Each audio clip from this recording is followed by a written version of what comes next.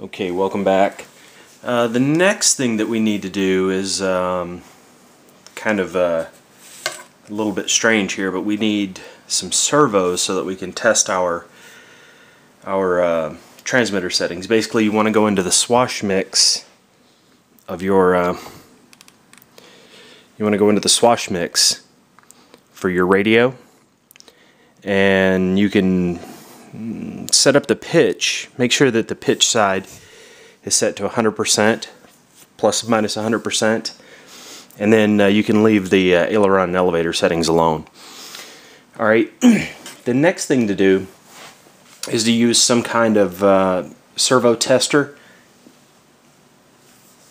Use some kind of servo tester so you can figure out where the servos would be if they're at 0 and where they would be if they were at 100%. And then you want to mount some arms on there, and then you want to put some kind of way on there to signify that the arms where they would be. So now you want to go to low throttle, and you'll be able to see this a little bit better as I go through the throttle. All right, this is at 0% output on the pitch, and you can see that all 3 of the balls have gone down, and that's at 100% pitch, and all 3 balls went up. So basically you need some way to figure out if all these servos are moving in the correct direction, because the output that's being sent to these servos right now is the output that's going to be sent to the ESCs. So you can think of this as, this is 0% pitch, so this is 0 RPMs on the motor. And this is 100% pitch, so this is maximum RPMs on the rotor, or on the motors. So now we want to test the elevator, and basically when you pull back on the stick, you want the 2 front servos to go up, and you want the back servo to move down. So basically you're going to be reducing the speed on the back motor and increasing the speed on the 2 front motors, and that's going to be up elevator. So pull back on the stick, and you can see that the throttle does increase on the 2 front and the throttle does decrease on the back. And let's go in the other direction. This is forward stick. So this is going to reduce the RPMs on the front motors and increase the RPMs on the back motor. Alright, next thing to do is to test the aileron. When you push right aileron, you want the right motor to decrease and the left motor to increase. So we're going to push aileron, and we can see that it's backwards.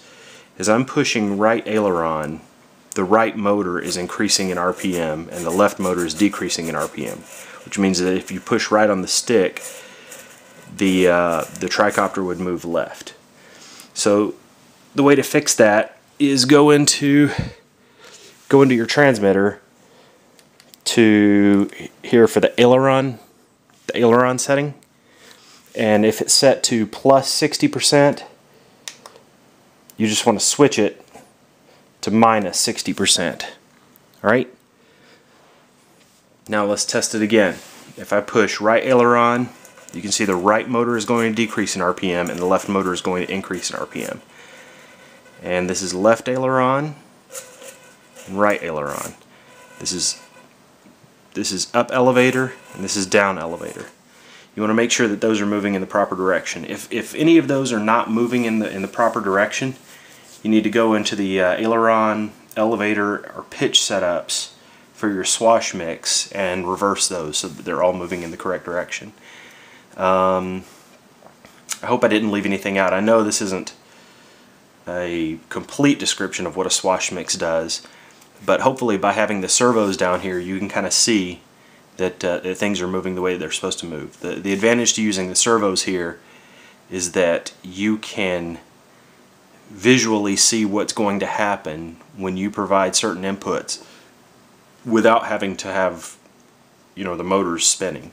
So you can have complete confidence when you put this setup into your Tricopter and you push the stick right, the right motor will decrease in RPMs and the left motor will increase in RPMs. and you know, you just want to make sure that everything's moving properly. Go through it and take a look at it. If you're a little bit confused about swash setups, I'd highly recommend you go over to HeliFreak and check out some of Finless Bob's videos. He's got a couple of really good videos where he explains swash mix in more detail. And that's it for now. The next step is going to be to put the gyros into my little rig, and then play around with the gyros to make sure that they're going to be working properly.